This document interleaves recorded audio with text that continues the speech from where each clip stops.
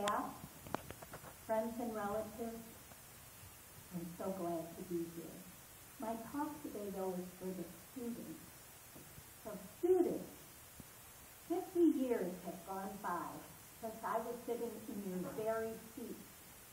It was a brand new chapel at that time here at IC High School.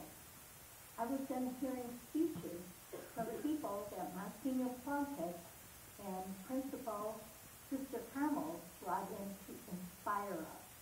Little did I know that someday I would be here talking to you, trying to inspire you. Yes, the world has changed over the 50 years in many ways, but not with core values of hard work, perseverance, eagerness to serve, and valuing family and friends.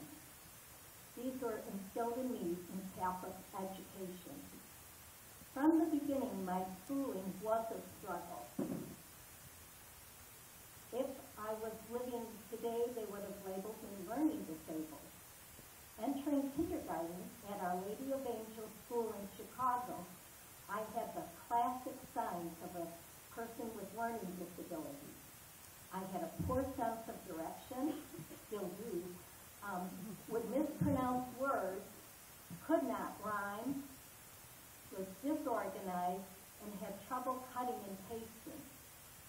One story was told of me being totally unaware that I had lost a shoe. Someone gave the shoe to the BVM nun who was teaching 50 students by herself.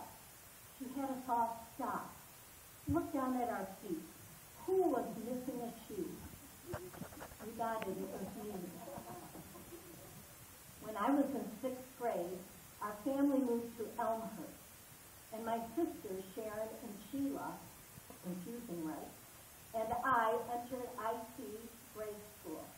This was a very exciting time and my next step in the continuing Catholic education. It was also my first introduction to my lifelong friends. My friends and I were the lucky ones, as you students are now. Our parents sacrificed so that we could attend this special, small, value-driven high school, IC High. My friends and I didn't know what a great gift this was at the time. Often we were immature. We would do silly things just for a laugh. Some memories were when the Sisters of St. Agnes and Monsignor Plunkett always were trying to be steadfast and model and saying things to help us mature. Each time report cards came out, Monsignor Plunkett, who was the scout man, would come to our class in his black vestments and hold his hands over his stomach and talk to us. Our secret agenda was to count how many, is that right? He would say. One time we counted 15. This crazy immature thing we did didn't really matter, since we still all heard the message of developing the whole man, spiritually, mentally, and physically. I am sure all of my friends have these words permanently embedded in their memories. I loved school, and at an early age, I knew I wanted to be a teacher. I played school at home, and I gathered my younger cousins to play school at my grandparents' summer home at Silver Lake, especially on rainy days. It was my dream and goal to be a teacher. There was just one problem. I couldn't read. I couldn't read a word until I was in 6th grade. So obviously, spelling and writing were also a nightmare. When I would stand up and read aloud, even in high school classes, my heart would race and my palms would sweat. I felt that my classmates were looking at me and sometimes trying to help me, even though they didn't understand what my problem was. Luckily, I had wonderful patient teachers that showed me the kindness and tried to help me as I went through the grades. Also, my father tutored me nightly at home. If it was not for all this help and support, plus my mother keeping me organized, I do not think I would have made it through grade school, let alone high school. Having a clear goal, a strong work ethic, being able to accept help from others, and learning not to be defeated by failure ended up serving me well. I entered Northern Illinois University. I struggled there, but also persisted, and as a result, I received a Bachelor's of Education in Elementary Education. Later, I took my first teaching position at Elk Grove Village in 4th grade. I wondered why I was always gravitating toward those struggling students. As fate would have it, after 1 year I was offered a teaching job for students that were struggling, but only if I would go back and get my master's degree in a newfound field in education called learning disability. And so this is the path I chose, or was it chosen for me? I ended up getting 3 advanced degrees over the course of my life. I just love going to school. During these busy years of teaching, continuing my own education, and raising 2 sons, I think that my best education was in my classroom. I learned a great deal from the unique special students. As I taught, so did I learn. After 23 years of teaching in special education, I became the principal at Summit School, a private school for children with learning disabilities, then in Dundee, Illinois.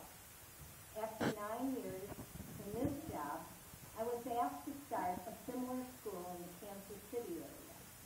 What a golden opportunity to start a brand new school to help more struggling students. So with my husband, Bob Fritz, we went to Kansas City. We started screening students for the program, found a school site, wrote manuals for the program, purchased equipment and materials, and opened the doors of Horizon Academy to 12 students in September of 1999. Now, over the past 13 years, the school has served over 250 students who were transitioned back to traditional schools successfully. Our work continues. We have been proud to see our school grow, our students be helped, and our students' parents receive hope for their children.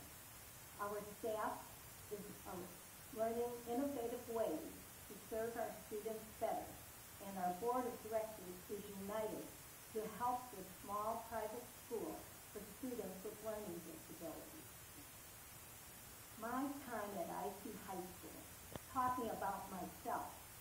It helped me learn that even though I struggled in learning, I had other gifts.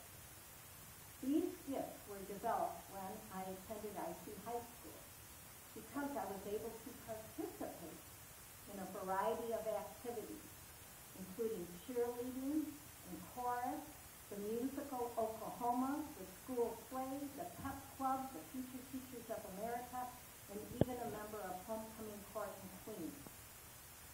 As you can see, I proudly wear my IC letter and also my pin. Fight 'em, Knight.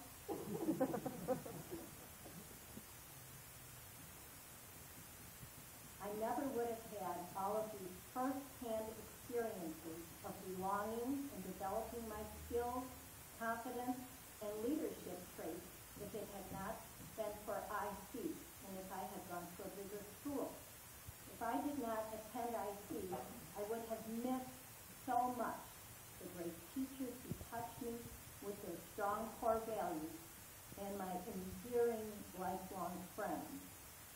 You see, even though I had a struggle with dyslexia turned out to be a gift. The gift of helping others with learning disabilities.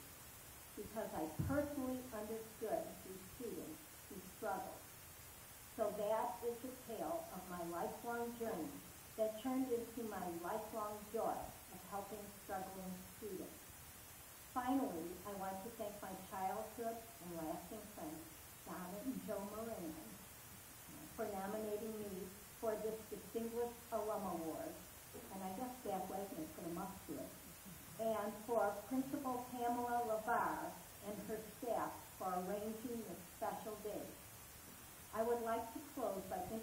opportunity to the following people.